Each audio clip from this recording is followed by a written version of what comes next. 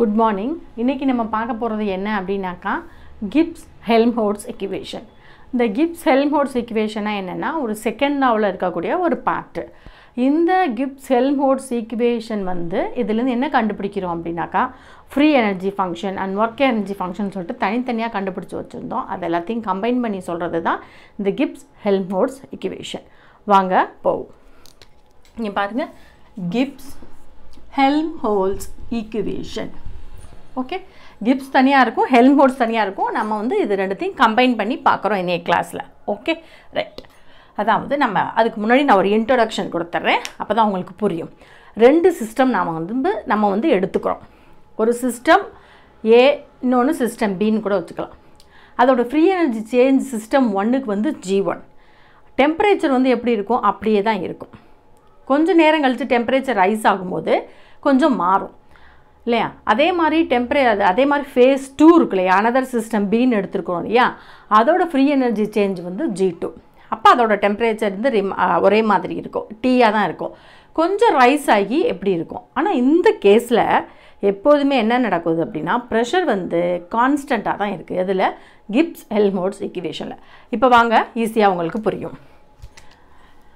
Consider a one system A அப்படின்னு கூட வச்சுக்கலாம். Okay, A free energy change அதுக்கு வந்து G1. அது வந்து இனிஷியல் ஸ்டேட்னு கூட சொல்கிறோம். சரி, அப்போ அதோட இனிஷியல் ஸ்டேட்டில் இருக்கும்போது அந்த கிவன் டெம்பரேச்சர் T.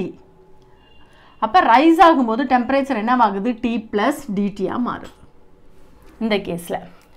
அப்போ இதில் இந்த DT வந்து என்னென்னா ரொம்ப இன்ஃபைனைட் ஸ்மைலி மல்லட்டி ரொம்ப ஸ்மால் அமௌண்ட். ஓகே, இப்போ வந்து இந்த ஃப்ரீ எனர்ஜி என்ன ஆகுதுன்னா அந்த free energy attain the new temperature rice ஆகும்போது டெம்பரேச்சர் ரைஸ் ஆகும்போது ஃப்ரீ எனர்ஜியும் சேஞ்ச் ஆகுது. எதை பொறுத்து? டெம்பரேச்சரை பொறுத்து, கான்ஸ்டன்ட் ப்ரெஷரில். அப்போ அதை G1 + dG1 அப்படின்னு சொல்லி சொல்கிறோம். ஓகே, அதே மாதிரி when another system free energy changes G2, அப்போ அதுக்கு கொடுக்கப்பட்ட டெம்பரேச்சர் T.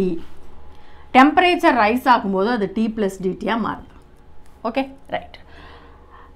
அந்த கேஸில் ப்ரெஷர் ரிமைன்ஸ் கான்ஸ்டன்ட். ஓகே, அங்கே G1 + dG1 போட்டோம் இல்லையா?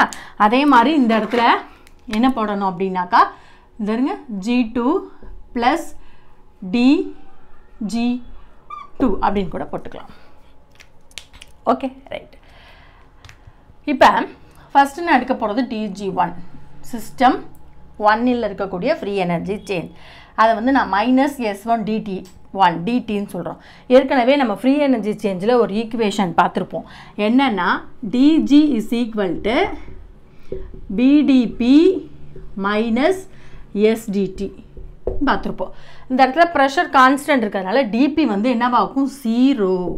அப்போ அதை விட்டுட்டு -SDTயை மட்டும் நான் எழுதிக்கிறேன். இது 1 சிஸ்டம்ன்றதுனால இங்கே 1ன்னு போடுறேன். அதே மாதிரி dG2 = -S2 D2. இது வந்து இது வந்து ஃபேஸ் ஏவுக்கு, இது face பிக்குரிய free energy change. Right. இப்போ நான் என்ன பண்ண போகிறேன்? சப்ட்ராக்டிங் த ஈக்குவேஷன் 2, ரெண்டாவது ஈக்குவேஷன்லேருந்து முதல் ஈக்குவேஷனை கழிக்கிறேன். அப்போ dG2 - G1 = -S2 - S1 × dT. எப்போதுமே ஃபைனல் மைனஸ் இனிஷியல் எப்படி இருந்துச்சுனாலே நம்ம டெல்லுன்னு தான் போடுவோம். அப்போ D × ΔG = -(Δs dt). Okay, சரி. இப்போ நான் என்ன பண்ண போகிறேன்? ஈக்குவேஷன் 3-ஐ டிஃப்ரென்ஷியேட் பண்ண போகிறேன். அட் கான்ஸ்டன்ட் ப்ரெஷரில் பார்ஷியலி டிஃப்ரென்ஷியேட். அப்போ டோ × dG dt அட் டெம்பரேச்சரை பொறுத்து அட் கான்ஸ்டன்ட் ப்ரெஷரில் that is equal to -Δs. Okay, இந்த Δs அப்படின்றதுக்கு நம்ம என்ன பண்ண போகிறோம் அப்படின்னா இந்த ΔG வேல்யூவை நான் என்ன பண்ண போகிறேன்னா ப்ரீவியஸ் ஈக்குவேஷன்லேருந்து எடுத்துருக்குறோம். ΔG = ΔH - T∆S. இதுலேருந்து நான் ΔSஐ வெளியில் எடுக்கிறேன். அப்போ ΔG - ΔH / T கிடைக்கும். அந்த ΔS வேல்யூவை 5ன்னு வச்சுக்கிறோம். அந்த ஈக்குவேஷன் 5ஐ கொண்டு போய் ஈக்குவேஷன் 4ல் இந்த இடத்துல நான் சப்ஸ்டியூட் பண்ணுறேன். அப்போ என்ன கிடைக்கும் பாருங்கள்? இந்த இடத்துல என்ன வரும்? Left hand side to × ΔG / ΔT the concentration of pressure that is equal to ΔG - ΔH / T. இப்படி எழுதலாம். இல்லைனா இதை இங்கே கொண்டு வந்து அதை அங்கேயும் கொண்டு எழுதிக்கலாம். ΔG - ΔH / T is equal to rho into delta G divided by rho of T into pressure. The equation is 6th equation. இல்லைந்து நான் என்ன பண்ண போகிறேன், இந்த 6வது ஈக்குவேஷன்லேருந்து டெல்டா ஜியை மட்டும் நான் வெளியே எடுக்கிறேன். ஏன்னா டெல்டா கிப்ஸ் ஹெல்ம்ஹோல்ட்ஸ் ஈக்குவேஷன் எதை பற்றி சொல்லுதுன்னா ஃப்ரீ எனர்ஜி சேஞ்சை பற்றி சொல்கிறதுனால நான் டெல்டா ஜியை மட்டும் வெளியில் எடுத்துக்கிறேன். அப்போ இந்த டெல்டா ஜியை வெளியில் எடுக்கும்போது இந்த டெல்டா ஹெச்சும் டீயும் அங்கே போய்டும். இது நெகட்டிவில் இருக்கிறது பாசிட்டிவாக போய்டும், டிவைடிங்கில் இருக்கிறது இன்ட்டில் போய்டும். அப்போ delta H plus D into row delta G divided by row D into concentration of at constant pressure. Okay, இந்த இதுக்கு வந்து நான் ஈக்குவேஷன் 7ன்னு சொல்கிறேன். இந்த ஃப்ரீ எனர்ஜியை எக்ஸ்பிளைன் பண்ணக்கூடிய இந்த ஈக்குவேஷனுக்கு பேர் தான் Gibbs Helmholtz equation. This equation is also explain the work function and free energy function. ரெண்டுத்தையுமே இந்த ஈக்குவேஷன் எக்ஸ்பிளைன் பண்ணுது. தனித்தனியாகவும் நம்ம ஏற்கனவே பார்த்துருக்கோம். ஓகேவா, இதுதான் Gibbs Helmholtz ஈக்குவேஷனோட content.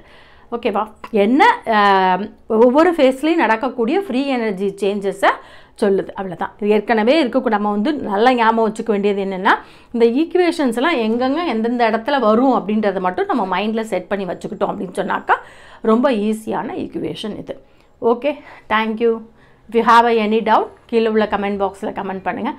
Thank you very much.